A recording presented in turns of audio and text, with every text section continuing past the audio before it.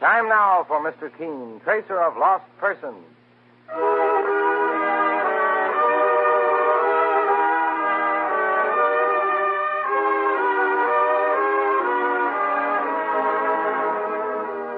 Ladies and gentlemen, Anison and Collinos present Mr. Keene, tracer of lost persons, one of the most famous characters of American fiction in one of radio's most thrilling dramas.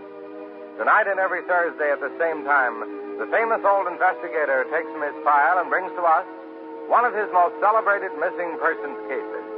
Tonight's case is entitled The King Cobra Murder Case.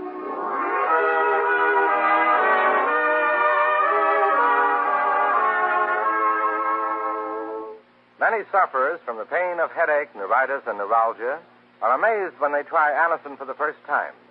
Anison is a fast, modern, effective way to relieve such pain. Anison is like a doctor's prescription. That is, it contains not just one, but a combination of medically proven active ingredients in easy-to-take tablet form. Anison brings incredibly fast relief. Your own dentist or physician may have given you an envelope containing Anison tablets on one of your recent visits. If you haven't already been introduced to Anison this way, try it the next time you suffer sudden headache, neuritis, or neuralgic pain. You'll be delighted with the result. For most effective relief, use only as directed. Ask for Anison, spelled A-N-A-C-I-N, at your drug counter today.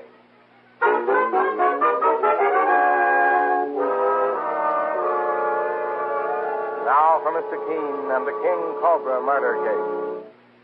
Our scene opens aboard an ocean liner which is just entering New York Harbor. In one of the cabins, a beautiful young girl has just completed her packing in preparation for going ashore. Suddenly, her door is open. Expecting to see one of the cabin stewards. Instead, she comes face to face with death. Steward, will you take this bag, please? Oh, I thought you were the steward. What are you holding under that towel? A snake. Oh, for heaven's sake, take it away. That's a cobra. It's a deadly snake. Are you crazy? No! No! Oh, let me out of here. Let go of me. I'll die. I've been poisoned. If you have any pity at all, you'll get a doctor. Why you want to kill me?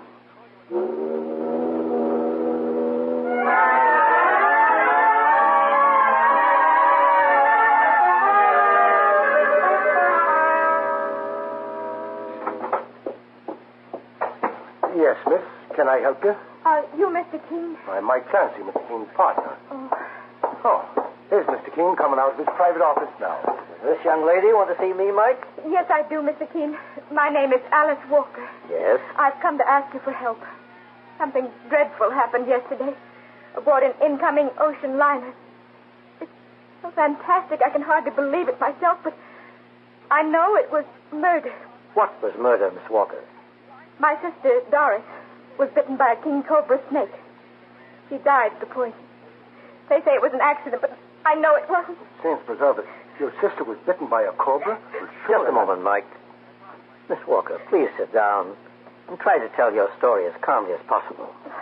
I'll do my best, Mr. Keene. About 6 months ago, my sister Doris met a young man named Frank Percy. Mm-hmm. He seemed to fall in love with her.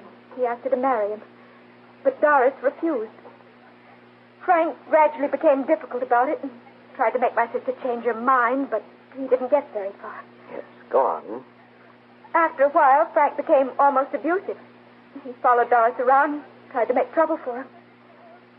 That was when she decided to go to Europe for a few months, hoping Frank would forget about it. And did he, Miss Walker? On the contrary, Mr. Keene. He followed Doris to Europe. But in England, she met another young man, Bill Darrow, and they became engaged. And Doris was very happy. This was about 6 weeks ago. I decided to take a trip to England myself because I imagined my sister would be getting married there. Is Mr. Darrow British? No, Bill's an American. But a few weeks after I arrived in England, Bill's firm decided to transfer him back here to the United States, and Bill and Doris thought they'd get married here at home. I see. So all three of us sailed on the steamship Warwick. And when we were 2 days at sea, I discovered that Frank Percy had also taken passage on the same boat. Well, he's the fellow that was in love with your sister and made a pest of himself? Yes, Mr. Clancy. But, as a matter of fact, he didn't bother Doris at all. Until the last few hours that we were at sea. And what happened then? I was out of the cabin I shared with Doris. When I came back, I found her on the floor, dead. And coiled in a corner was a king cobra snake. Saint preserve us. How did a deadly poisonous snake like that get aboard ship? The ship we boarded at Southampton, Mr. Clancy, just come from India. They were bringing a shipment of poisonous snakes to a zoo in the United States. And one of the snakes got loose? That's the way it seemed, Mr. Keene. The ship's doctor said my sister Doris had died of its bite. Well, the king cobra is one of the deadliest of snakes, Miss Walker. Its venom can kill in a matter of minutes, or even seconds. The snake was lying near a ventilator, and the ship's engineer said it could have crawled up through there into the cabin. By accident, Miss Walker? That's what they thought. But no one was able to explain the bucket of ice in the cabin. Ice? Yes, Mr. Keene. There was a champagne bucket full of ice in our cabin room when I found the snake in Doris's body. And neither Doris nor I ever drank any wine. I see what you mean, Miss Walker. What do you make of that, boss? Mike, it's well known that a snake becomes numb and powerless when it's exposed to ice or cold. Yes, Mr. Keene. And Frank Percy could have stolen the snake using heavy leather gloves to protect himself, then placed it in the ice bucket. And then? He could have carried it to our cabin, and when it became warm again and dangerous, he could have let it bite my sister Doris. But what makes you so sure it was Frank Percy who did that? Because Frank used to be a laboratory technician. He knows how to handle snakes, Mr. Keene. We did research work on antidotes for poison. Did you say we, miss? Yes, Mr. Clancy. I was in that type of work myself. That's where I met Frank and later introduced him to my sister Doris. Well, Miss Walker, did you find any other evidence that your sister's death was murder and not just a fantastic accident? Not on board the boat, Mr. Keene. The ship's authorities said my theory of murder just didn't make any sense. Yes, you need more evidence to make a murder case. Well, I have more, Mr. Keene. Here's a note I found in Doris's suitcase after I went ashore and went through her things at home. That note is signed by Frank Percy. So I see. Doris, I won't let you go.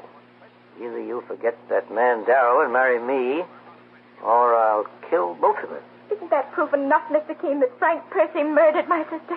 He didn't. He wrote this to her on board ship. It's on the ship's stationery. And certainly evidence that your sister's life was in danger. Will you take the case, Mr. Keene? Doris was all I had in the world. Our two sisters were ever closer.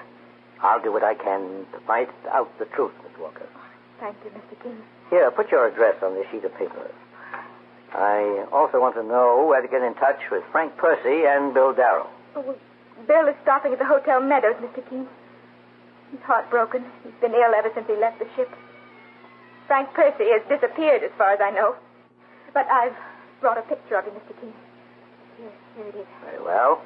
We'll send out an alarm for him. Meanwhile, we'll talk to Bill Darrow. This case is an extraordinary one, Miss Walker. It won't be easy to solve. But you will hear from me shortly, I hope. Very well, Mr. Keene.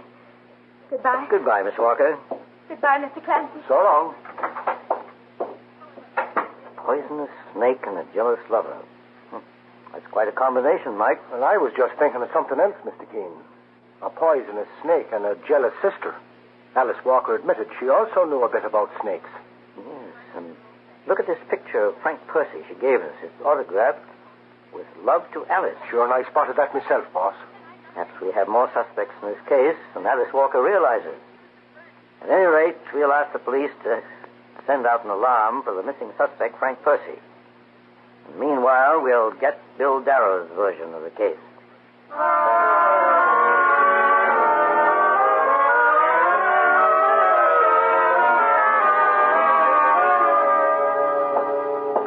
And here's Darrow's hotel suite, Mr. Keene. 811. According to the desk clerk, Bill Darrow's been confined to his bed since he checked in, Mike. I wonder if he's able to answer his door. I think I hear someone coming, boss.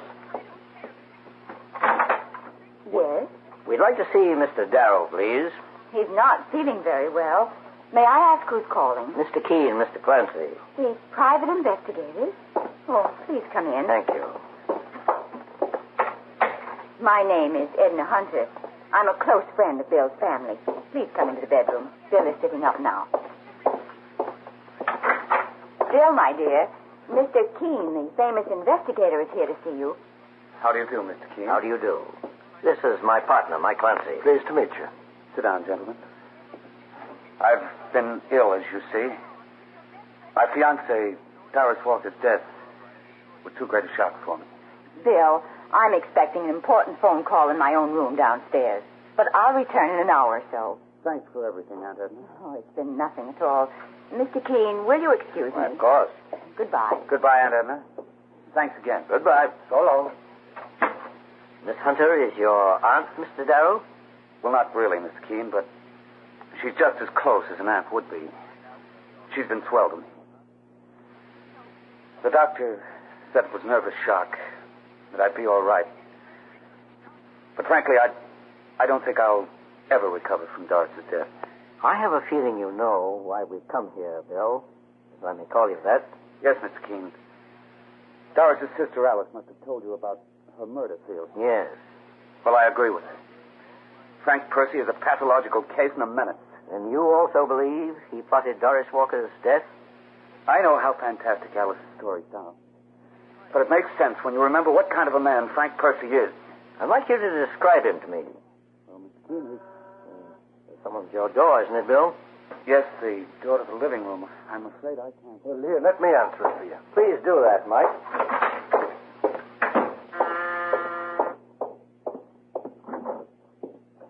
Is this Bill Darrow's suite? Yes. Where is he? Just a second, young fella. You look familiar to me. Do I? I think I've seen your picture. Faith, and you must be Frank Percy, the man we're looking for. Stand back or I'll put a bullet through your head. Oh, armed to the teeth, are you? Stand back, you hear? I'll kill Bill Darrow if it's the last thing I do. Mike, what's happened? Look out, Mr. Keene. Take that gun, young fella. Is it Frank Percy, Mike? Yes, boss. Coming in here with a gun, threatening to murder Bill Darrow. If it wasn't for Darrow, Doris Walker would be alive now. We were thinking she'd be alive. If it wasn't for you, Frank Percy. Me? You've got quite a bit of explaining to do. I suggest you better start now, because I promised to put Doris Walker's killer behind bars. And you will have to prove to my satisfaction that the killer isn't you.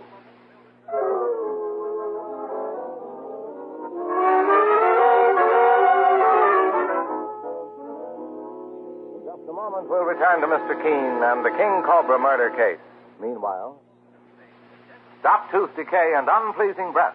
Yes, stop tooth decay and unpleasing breath that breathes between the teeth. Use Colonel toothpaste with dental floss action. Your dentist will tell you, brush your teeth after meals to stop decay.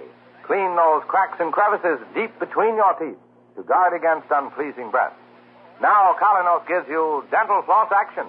That is, sends thousands of active cleansing bubbles to help dislodge bits of food that can cause unpleasing breath. What's more, foamy, refreshing Colonos brightens teeth by removing ordinary yellow surface stains. Help stop tooth decay. Get Colonos toothpaste with dental floss action today. Now back to Mr. Keene and the King Cobra murder case. Lovely young Doris Walker has been murdered aboard an incoming ocean liner by means of a poisonous snake. And Mr. Keene, the great investigator, and his partner, Mike Clancy, are now trying to solve this most extraordinary case. Among the suspects is Frank Percy, a young man who was jilted by the victim in favor of Bill Darrow, with whom Doris fell in love. Now Frank Percy has been captured by Mike after an unsuccessful attempt to kill his ex-rival, Bill Darrow. And in the living room of Darrow's hotel suite, Mike is saying to Mr. Keene, Boss, before you start to question this fella, Frank Percy, I better put a pair of handcuffs on him so he won't start any more funny business. Well, Percy, what do you have to say for yourself? You're already under suspicion for the murder of Doris Walker.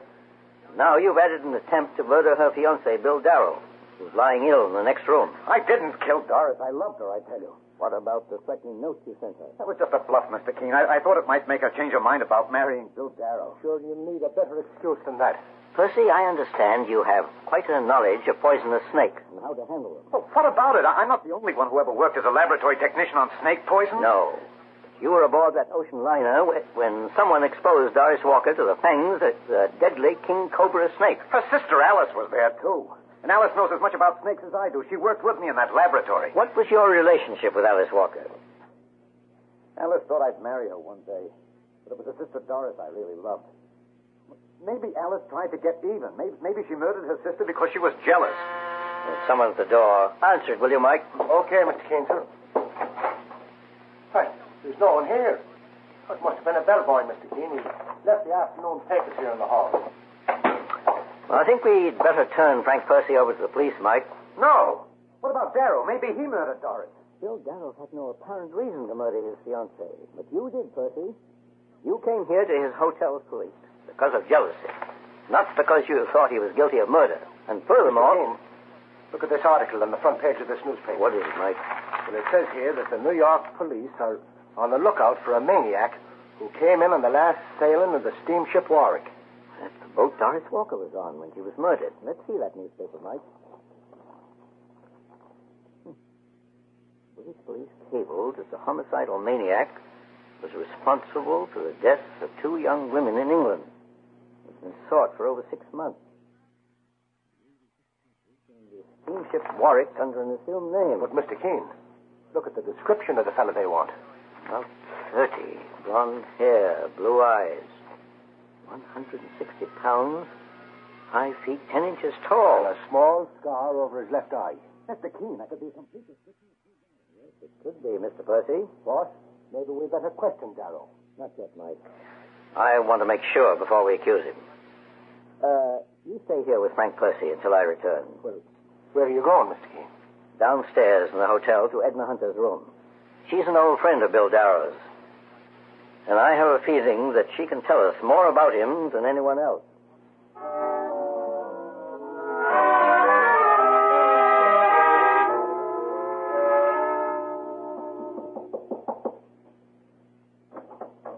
Mr. Keene. I took the liberty of coming to your room, Miss Hunter, because something unforeseen has come up. Oh, please come in. Oh, before I begin, I found these letters outside your door. The bellboy just delivered the mail, I imagine. Thank you, Mr. Keene. Now, what is it you wanted to talk to me about? Miss Hunter, look at the headline in this newspaper. You mean the story about the escaped maniac? Yes. You've read it? Just now, Mr. Keene. The description of the insane man the British police are after tallies with that of Bill Darrow. I was wondering if you'd think of that, so I just put through a transatlantic phone call to England. The operator told me the call would come through in about half an hour. Oh? Bill is not the maniac they're after in England, Mr. Keene. I'll stake my life on it. And when the phone call comes through from the British police, I think I can prove it to you. You're absolutely sure he's innocent, Miss Hunter? Oh, yes. I've known him for several years, and I knew his late mother as well. Why, Bill couldn't possibly be the insane murderer they're after. Miss Hunter, would you know if he had any knowledge of snakes? Snake? Of course not. Why, he doesn't know any more about the horrid creatures than I do. I've been Bill's closest friend ever since his mother's death, Mr. Keene. I know what I'm talking about. Were you in England with Bill Darrow during the past few months? No. I've never been in England in my life. My home is in California. When I found out about Bill's engagement to Doris Walker, I came here to New York to attend the wedding. Well, when the overseas phone call comes through, Miss Hunter, let me know the results. I'll be upstairs in Bill Darrow's suite. I'll come right up just as soon as I hear from them, Mr. Keene. Please, you don't know Bill the way I do. How can I convince you that he couldn't possibly have murdered his fiancée, Doris Walker? Perhaps you already have convinced me, Miss Hunter.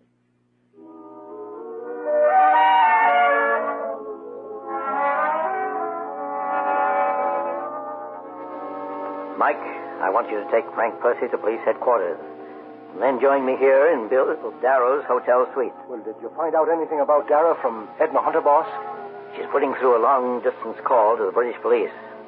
Meanwhile, I'm going to put through an overseas call myself to the Liverpool Zoological Society. And if they give me the information I'm looking for, We'll have this murder case broken within the next few hours.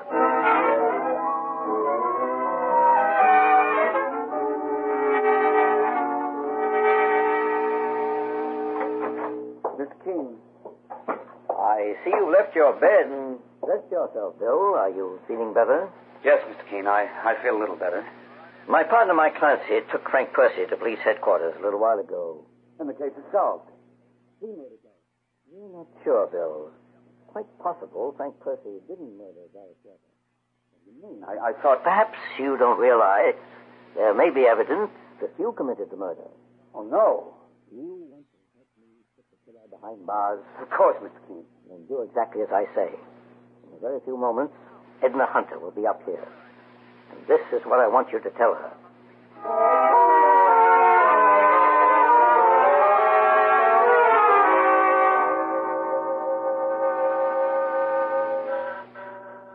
Come in. Bill, is Mr. Keene here? He just left, Andrew. You're in the clear. I just talked by transatlantic phone to the British police. They made a mistake.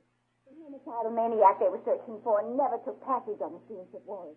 He was captured about an hour ago in Southampton. Maniac? What maniac? Oh, it doesn't matter. I guess Mr. Keene hasn't paid. At any rate, you're in the clear, Bill. They can't suspect you of Doris's murder. Aunt Edna, I have some news for you. Bill, don't call me Aunt Edna. It makes me feel rather old. After all, I'm only 40 and, well, not too much older than you are. Besides, I'm not your aunt. But what is this news you have? I'm going to marry Doris' sister, Alice Walker. Your what? If you want to know the truth, I was never really in love with Doris. Actually, I was mad about Alice, but I'd already told Doris I'd marry her, and I didn't have the nerve to back down. How can you be such a fool? What? Alice is just as much of a nitwit as her sister Doris was. What's wrong with you, Bill? Are you stupid enough to fall for every woman in the world? But the one who really adores you. I don't understand. Bill, I'm still an attractive woman. There are only 10 years between us, 10 small years. And I know how to make you happy. But this is ridiculous, Aunt Edna. If you call me Aunt Edna again, I'll kill you. You what? I'll never let you go, do you hear? You belong to me. Rival, and I can... What did you say? Well, Edna Hunter, Mr. Keene, you just admitted, as I expected you would, that you murdered Doris Walker. you are hiding in that closet. Don't come near me, either of you. She's got a gun, Mr. Keene. It won't help you, Edna Hunter. It's too late. You gave yourself away on 2 counts. Even before I planned with Bill how to trick you into confessing. Do you remember those letters I found outside your door a while ago? Yes, I remember, Keene. I noticed that the return address on one of them was the Liverpool Zoological Society. When I phoned them overseas, they said you had often acted as an agent for them for reptiles. Your business was supplying snakes for zoological gardens. But you denied that you'd ever been to England. You wouldn't have lied like that if you hadn't wanted to cover for yourself. And what else did you discover, Keene? You were so anxious to protect Bill Darrow. I suspected that you might be madly in love with him. So much in love that you'd murder your rival, Doris Walker. And you did. Mr. Keene, I never even knew that Edna was on that boat. Bill, that was because she was quartered near the hold with some of her snakes. Edna Hunter had boarded the boat in India with a shipment of snakes for New York. Later, by coincidence, you boarded that same boat with your fiancée, Doris. And Edna kept well out of sight. I would have killed Doris sooner if I'd had the chance. I would have pushed her overboard. But your snakes gave you a better opportunity. You took a king cobra, numbed it with ice, then exposed Doris Walker to its deadly bite, thinking her death would look like an accident. Mr. Keene, I never even knew that Edna's profession was dealing with snakes. You never knew anything about me, Bill Darrow, because you never took the trouble to find out. I fell madly in love with you the first time I saw you. And I took a position with your mother just to be near you. And, Edna, you never got over your love for him. It warped and twisted your mind, so that when you saw him again, engaged to another younger girl, you went to pieces completely. No, Keene, I didn't go to pieces. And I'm still in command of the situation now. She's moving to the door, Mr. Keene. And before I go, I'm gonna square accounts with both of you. Put that gun down. Let go of me. Hold on, Mike. Let go. Maybe pretty good with snakes, boss, but so am I, especially the two-legged kind. Call the police, Bill. Tell them to get up here immediately. All right, Mr. Keene. As for you, Edna Hunter, your crime is one of the most horrible I've ever encountered. When you're brought to justice, you'll pay for it with your life.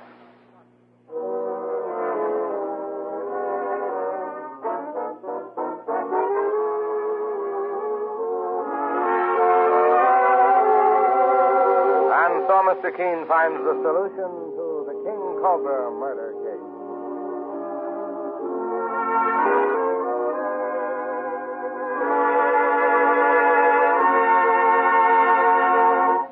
The next time you're suffering from the pains of headache, neuritis, or neuralgia, try Anacin. You'll bless the day you heard of this incredibly fast way to relieve these pains. Now, the reason Anacin is so wonderfully fast-acting and effective is this. Anacin is like a doctor's prescription. That is, Anacin contains not just one, but a combination of medically proven, active ingredients in easy-to-take tablet form. Thousands of people have received envelopes containing Anacin tablets from their own dentist or physician, and in this way have discovered the incredibly fast relief Anacin brings from pain of headache, neuritis, or neuralgia. So next time such pains strike, take Anacin. For most effective relief, use only as directed. Your druggist has Anacin in handy boxes of 12 and 30, and economical family-sized bottles of 50 and 100. The name is Anacin, A-N-A-C-I-N.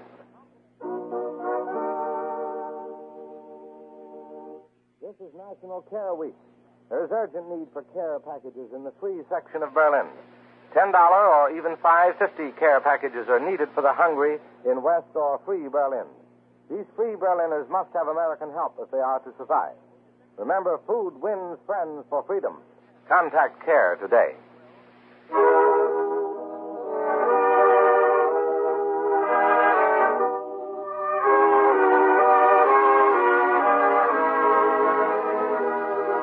Mr. Keene, Tracer of Lost Persons, is based on the novel Mr. Keene. The radio sequel is originated and produced by Frank and Dan Hummert. Dialogue by Lawrence Cleave. Directed by Richard Leonard. Bennett Kilpack plays Mr. Keene. It is on the air every Thursday at this time. Don't miss Mr. Keene next Thursday when the kindly old tracer turns to the case of murder and a missing car.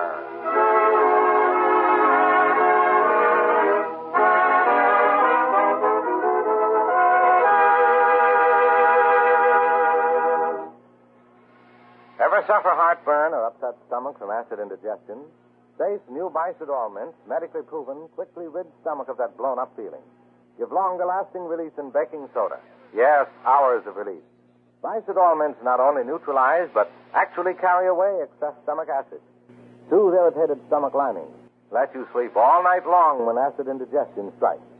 Carry new Bicidol mints for fast relief, anywhere, anytime.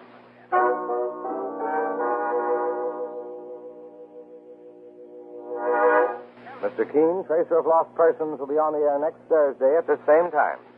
This is Larry Elliott saying goodbye for Mr. Keene and the Whitehall Pharmaceutical Company, makers of Anacin and Calinos and many other dependable high-quality drug products. This is CBS, the Columbia Broadcasting System.